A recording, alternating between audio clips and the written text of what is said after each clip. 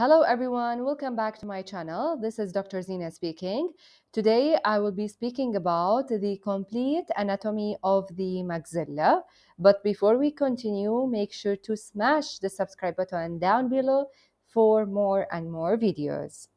So now we will go in order, starting with the frontal process, in which it forms part of the lateral aspect of the bridge of the nose. And the way to remember it is the word frontal ends in L, so lateral aspect, and the word frontal has an N, so lateral aspect of the nose. This is the easiest way to remember the frontal process. Orbital surface. As the name suggests, you can know what does it mean. So it is part of the face that houses the eye. Orbital equal to orbit, which is equal to eyes. Next is the temporal process, which will form the temporal bone. After is the zygomaticofacial foramen. What do I mean by foramen? Foramen is an opening through which the zygomaticofacial nerve and vessel will exit from. So the same name has the same nerve. Next is the zygomatic process that will help form the zygomatic arches.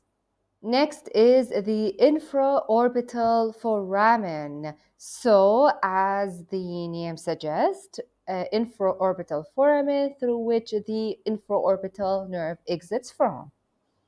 Next is the alveolar process that will, they are sockets that will hold the teeth in place.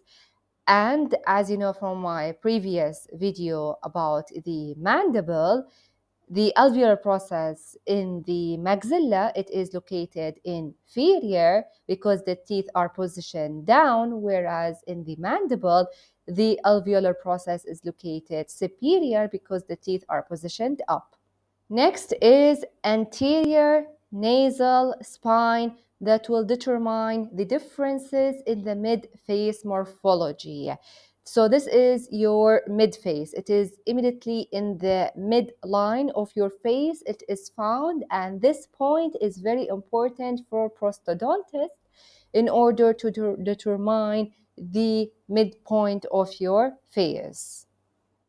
Here is a picture showing you a clearer position for the anterior nasal spine. As you can see, it is directly found in the midline of your face. Next is the vomer. It forms the nasal septum, and the way to remember it, the word septum ends in M, and the word vomer has an M in the middle. Okay, so remember, if there is M in the middle, which means that we're speaking about the nose. Nose is found in the middle, right?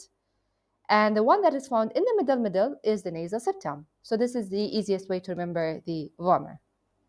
Next is the nasal concha. We have two. We have the middle and we have the inferior nasal concha. Both of these, they have the same functions, which is forcing the inhaled air to flow in a steady, regular pattern in order to reach your lungs safe and sound.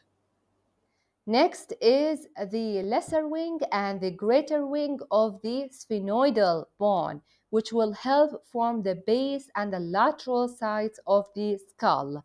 And the reason they are called lesser wing and greater wing, because as you can see in the picture down, the green part is the lesser wing because it is small, whereas the red part is a greater wing because it is great, it is big.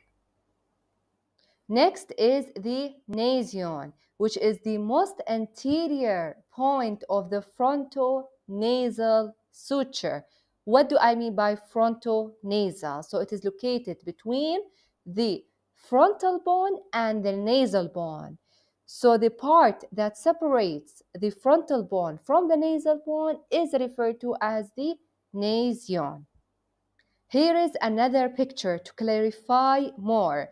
Up, the blue part is the frontal bone.